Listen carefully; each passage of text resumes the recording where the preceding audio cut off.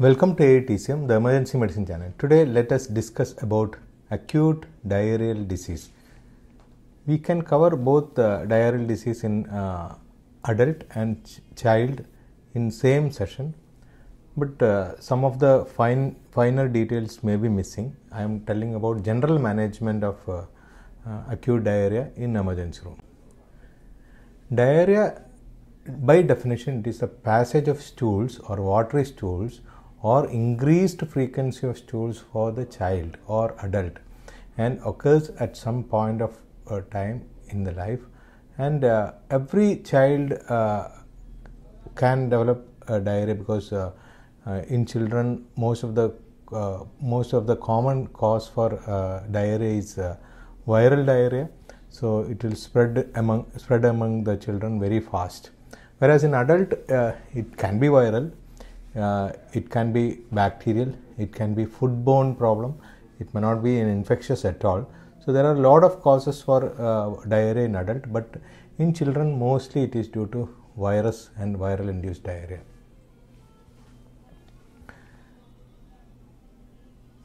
So whenever there is diarrhea, we have to see whether it is a long standing diarrhea or short diarrhea. Short diarrheas are always due to infection or acute problems in the food.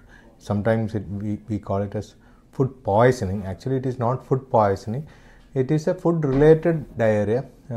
It can be due to toxins produced by bacteria in the food, or the oil which we use in food may not be tolerated by some patients, or some patients develop diarrhea due to lactose intolerance, that milk induced diarrhea. So many types of diarrheas are there, but children most of the time it is due to viral diarrhea. You can see here different causes are there for diarrhea. It can be mostly viral diarrhea, especially in children: rotavirus, novavirus, enteric adenovirus, calcivirus, astrovirus, enterovirus. Whereas bacteria, Campylobacter jejuni, Salmonella, E. coli, Shigella, Yersinia, Shiga toxin producing E. coli, Salmonella typhi, Paratyphi, Vibrio cholerae, and some protozoa also can produce diarrhea. In that, Entamoeba histolytica and Giardia limblica are the most common causes for diarrhea. There are a lot of other causes also there, so we will not be discussing all these things now. The most common cause for acute diarrhea is always viral infection, especially in children. Symptoms of viral infection, it is like any other viral fever. Like patient can have URTI-like symptoms, patient can have abdominal pain, patient can have loose stools, vomiting, cramps, reduced appetite, headache, muscle aches. Most of the viral fevers can also have diarrhea. So some viruses are diarrheogenic, that means they are primarily producing diarrhea, and they also have other features. Some viral infections like dengue fever, for example. Dengue fever main symptoms are high degree fever, back pain, thrombocytopenia, but many patients can come with diarrhea. Hepatitis A patient also, many patients can have diarrhea, but primary problem is it's a liver disease. It's a liver injury producing virus, but these viruses can produce diarrhea also. So many viral fevers, diarrhea is a major symptom.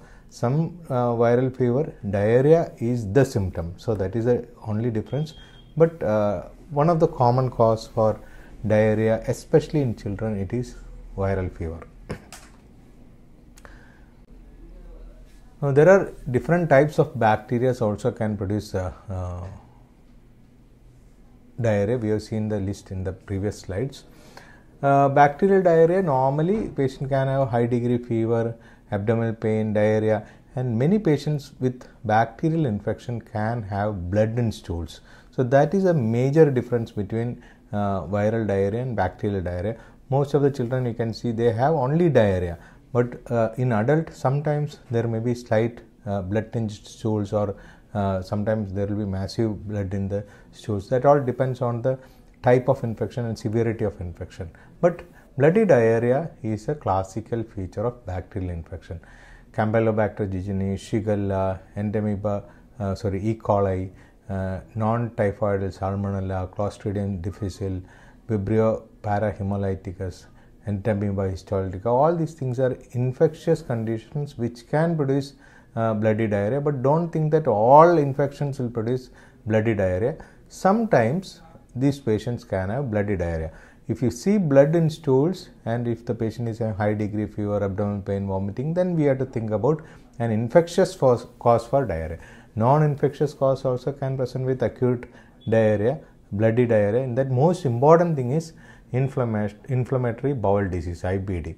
Anal fissures, bleeding hemorrhoids, diverticulitis, ischemic colitis, rectal colonic carcinomas, intussusception, all these non-infectious conditions also can present with acute bloody diarrhea, but the most common cause for bloody diarrhea in emergency room is always inflammatory bowel disease and exacerbation of the disease in IBD, which was controlled with drugs previously.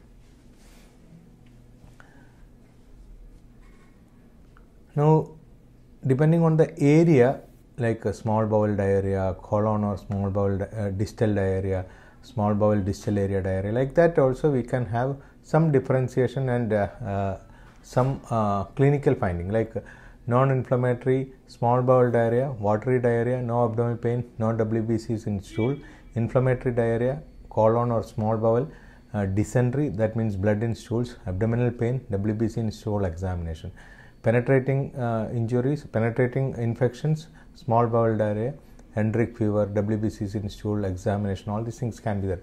But if you read about different types of bacteria, there will be separate clinical finding, especially you see Vibrio cholera. Cholera is a special type of diarrhea.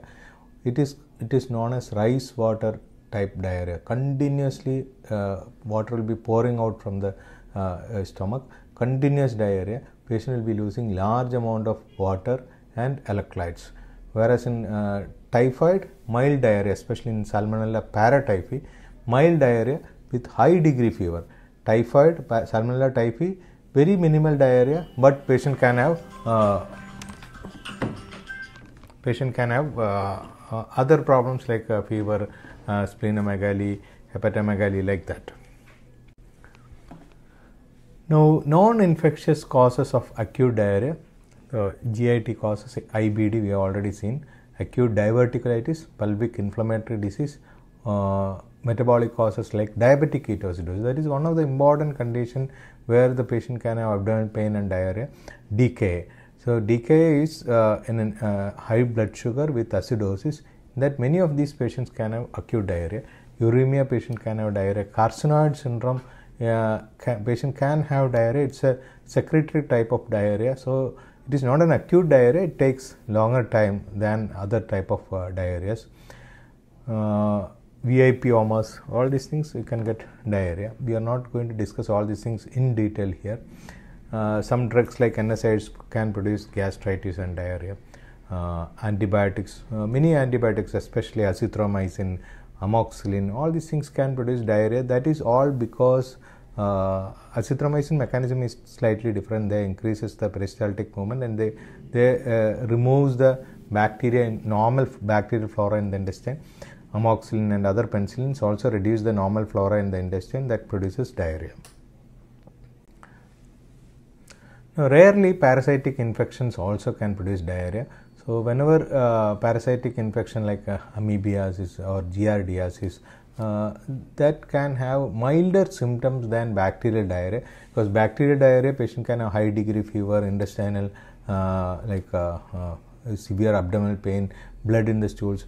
That type of symptoms may not be there in parasitic infection in acute phase. They can have diarrhea, they can have lot of gas in the abdomen, they can have mild abdominal pain, mild fever, all these things can be there. But clinically it will be very difficult to identify whether it is a bacterial diarrhea or a viral diarrhea or parasitic diarrhea.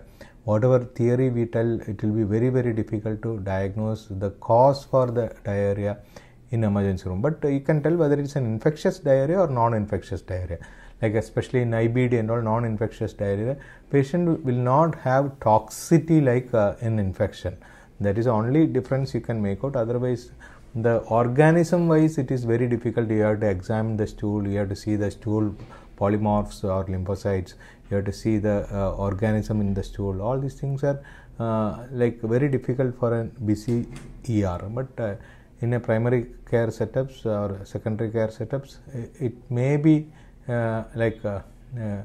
useful, because when we get massive diarrhea in an endemic area, without knowing what is the cause for diarrhea, it will be very difficult to treat the patient. So in that type of settings, at least better to make out the cause for diarrhea. But in a busy emergency room, it will be very difficult to diagnose the cause for diarrhea in acute settings, but afterwards in ward we can make out what is the cause for diarrhea. If we know the cause for diarrhea, unnecessarily antibiotic, anti-parasite drugs can be avoided. Like a patient who is having diarrhea due to viral illness, no need to give antibiotic or metronidazole, tinidazole, secnidazole like drugs. Now, antibiotic associated diarrhea, that is mainly due to the reduction in the normal intestinal flora. So whenever we take antibiotic like amoxicillin, augmentin or any penicillin group of drugs, they removes the intestinal flora, normal intestinal flora, that can sometimes create diarrhea. Some drugs act as prokinetic drugs like azithromycin, clarithromycin, roxithromycin. They have a prokinetic type of action, so that patient also develop diarrhea. Now, Clostridium difficile is a bacteria that produces diarrhea. That is also an antibiotic associated diarrhea.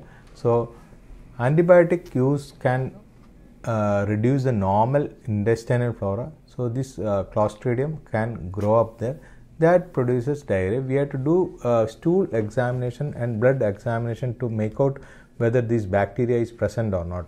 Then the treatment is, we can use vancomycin, metronidazole, or a newer drug is available, fidaxomicin. So these are the common drugs available. Fidaxomicin at present it is not available in India, but it is approved by US FDA for the treatment of Clostridium difficile diarrhea. It's a spore forming, toxin producing anaerobic bacteria. So that can produce diarrhea in prolonged antibiotic use, especially patients who are admitted in ICU. If they develop diarrhea, we have to always suspect this problem. Now, in a child, whenever the child is admitted with diarrhea, we have to always look for the clinical findings. So clinical findings are very, very important for diarrhea cases, because sometimes we get a massive number of cases, large number of cases may come from an endemic area. So we will not be able to do the investigation for all these patients in a resource limited setting. So clinical findings are very, very important for patients who is having diarrhea, especially in children. They may not allow you to take the blood sample, you may not get a line.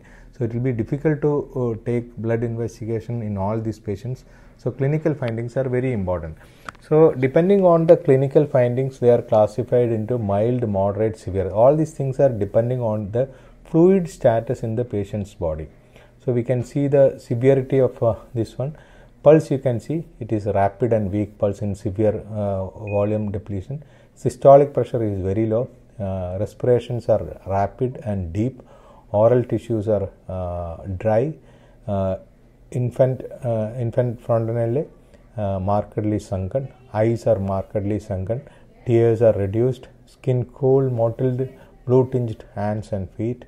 Urine output is nil. That is one of the most important clinical finding in severe dehydration due to any cause, including diarrhea or vomiting.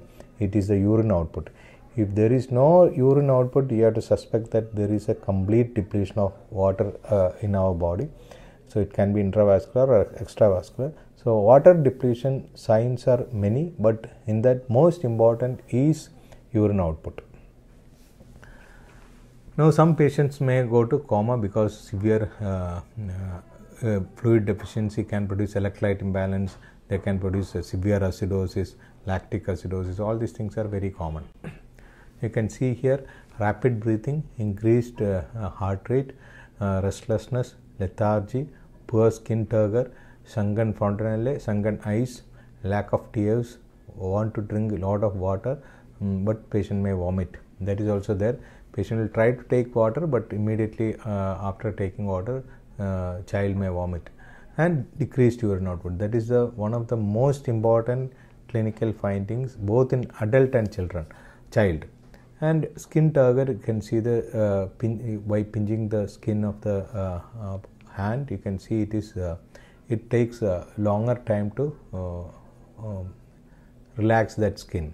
So it is skin turgor remains elevated.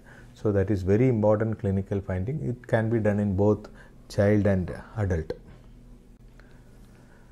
Now, once you have a patient with severe diarrhea, whether it is a child or adult, oral rehydration therapy is the best treatment for all these diarrheas.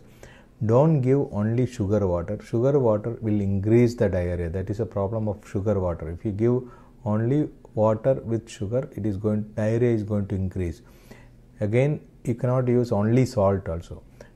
So you have to give either water with salt with some amount of sugar, or you can go for ORS powder. That is the best treatment available, because ORS is available everywhere. It is very cheap. What you have to do is you have to take one packet of ORS. You have to dilute that in whatever water amount is prescribed. You have to dilute it in the full amount of water. Don't put it in part by part. Completely dilute in the prescribed amount of water. From that water we have to give to the patient. So rehydration solution can be given over 4 hours for mild dehydration if the patient is taking oral. Some patients may not take oral, so you can give a drug like ondansetron or something to prevent vomiting. So after half an hour of ondansetron, you can give ORS. No need to give IV for all patients. If the patient is not having severe dehydration, you can still give ORS. Only problem is vomiting. So you have to give, sometimes you have to give some drugs to prevent vomiting, either oral ondansetron or IV ondansetron can be given. So you can give according to the weight. You can give like for kg weight 200 ml, 6, 300, 8, 400, like that we can give. So this is a rough calculation depending on the other features, like theoretically you may tell 4 kg you give only 200 ml, but patient may have continuous diarrhea, continuous vomiting. So normal rule is whenever patient is passing large amount of fluid, you see the output. If possible, see the output and see that much amount of water again. So suppose the patient is passing 200 ml of stool, 200 ml of water has to be given, ORS has to be given if possible. If not possible by mouth, that much IV fluid has to be given. So ORS is the best treatment for all patients who is having severe diarrhea, whether it is adult or child. ORS should be diluted in the amount of water prescribed in the packet. Like suppose it is 1 liter. In 1 liter we have to dilute and we have to continuously give this fluid to the patient. Now, if the patient want to take food, if the patient is having appetite, it is better to allow the patient to take food, whatever food they want, and avoid heavy meals, non-vegetarian during the acute phase. Combination of complex carbohydrates like rice, wheat, potatoes, bread, lean meat, yogurt, fruits and vegetables can be tried if the patient is able to take. But try to avoid very heavy, nutritious food like non-vegetarian food or other things should be avoided. A light food like rice, kanji, all these things can be given to the patient. But better to add salt to the diet, because the patient will be losing large amount of water, salt, other electrolytes from the body. Now, many patients who is having diarrhea, especially in children, we can give zinc syrup.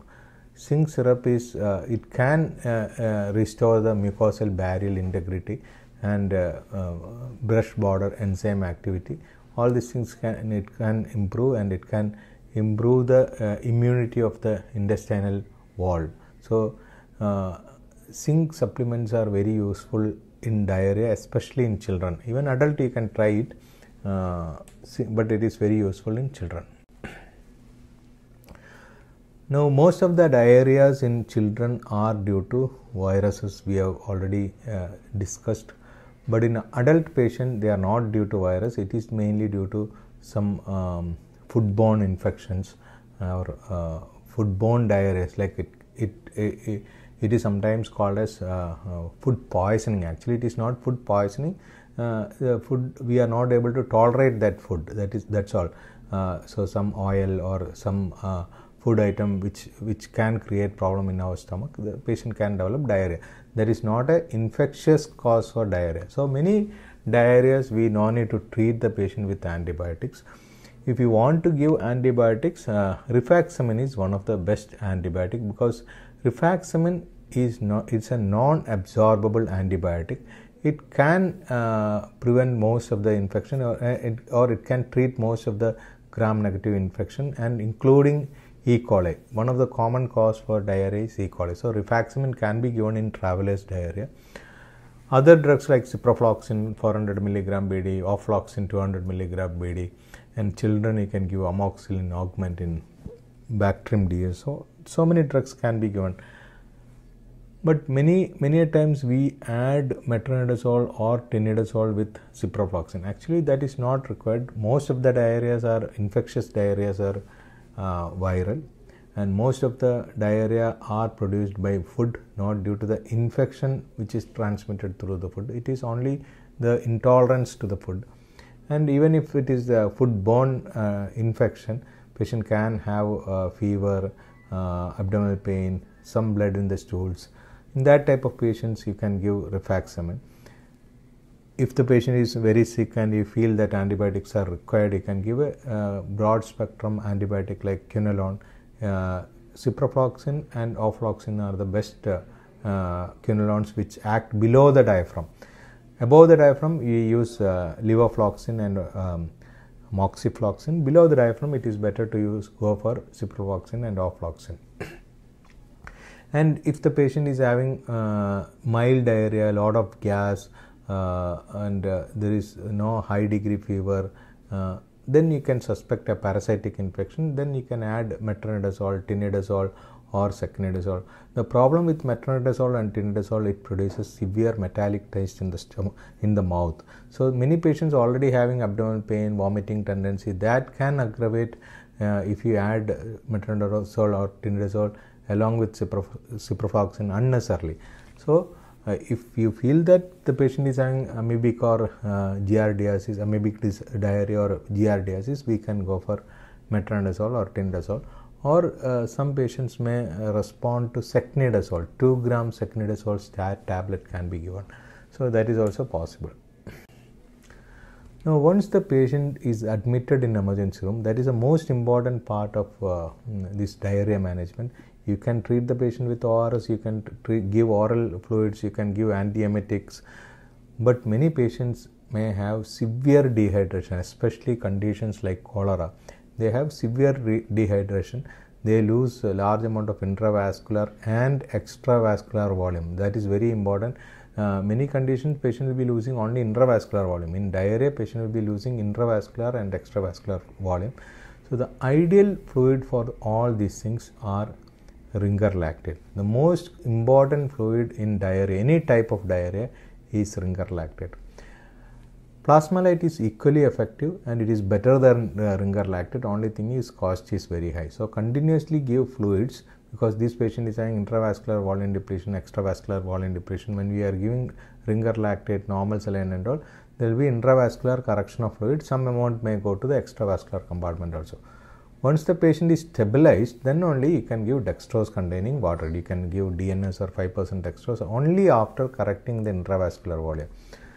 Because intravascular volume can be built up by normal saline ringer lactate, but intravascular volume will not be increased by 5% dextrose or DNS.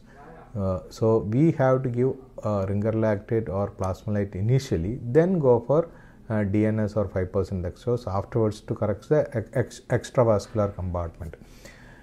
Normal saline also can be given, but normal saline will not contain so much electrolytes like ringer lactate or plasmalite. So here we know that patient is losing large amount of water, patient is losing sodium, potassium, bicarbonate, everything is lost. So we have to be very careful. Another important drug is how to reduce the volume of diarrhea. Resicrodotil is one drug which can be used to reduce the volume of diarrhea in patients with either infectious or non-infectious diarrhea. It reduces the volume of the drug. Loperamide, Lomotil, these are the two drugs. They reduce the motility of the stomach. In acute infectious diarrhea, try to avoid this drug in acute cases. Once the fever is subsided, if the patient is better, then you can try Lomotil or Loperamide. Otherwise, in acute phase, acute infectious phase, if you give Loperamide and Lomotil, there is a chance for toxic megacolon. So try to avoid this in acute phase. Once you treat the patient with antibiotic, you can give Resicrodotil. Then you can try this Loperamide or Lomotil. Otherwise, it is not advisable to use Loperamide or Lomotil in acute diarrhea. So we have discussed about one of the important problem in emergency room, that is acute diarrheal disease. We mainly focused on child part, but almost the clinical findings and outcomes are same in children and adult. Only thing is the causes are entirely different. The cause in children are mainly due to viruses, and it can produce endemic problems in some areas. So massive number of patients may come in to the emergency room sometime. Adult, it can be due to infectious, that is mainly bacterial infection, and it can be due to non-infectious condition. So adult, we may need to extensively investigate the case to get the cause for the diarrhea. But infectious diarrhea normally come with fever, but whereas non-infectious diarrhea normally will not have fever. And one important thing is use of Lomotil, Loperamide. Try to avoid Lomotil and Loperamide in infectious diarrhea in acute phase. So acute phase will be like 1 or 2 days patient will have acute phase, like patient fever may subside, abdominal pain may subside, there will not be blood in stools, and only mild diarrhea is there. During that period you can try Lomotil or Loperamide.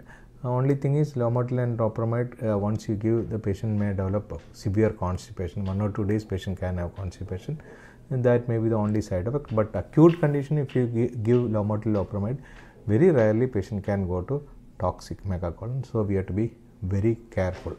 And zinc suspension is a very, very important treatment for children, and it can be also tried in adult. When we are giving IV fluids, Ringer lactate is one of the best treatment for fluid resuscitation in diarrhea if the patient is admitted to emergency room. If the patient is discharged, oral rehydration solution, ORS solution, has to be given to the patient, because that itself can relieve the symptoms of diarrhea. Many patients with gastroenteritis, that means they have both vomiting and diarrhea. If we give drugs like ondansetron, the vomiting part will be controlled, and we can easily treat the patient with oral fluids or oral medication. And remember, if the patient want to eat, let them eat. If the patient is not having appetite, don't force them to eat, especially children. If you force them to eat, again vomiting, abdominal pain, abdominal cramps, all these things can occur. So try to avoid forceful eating in any patient. Thank you.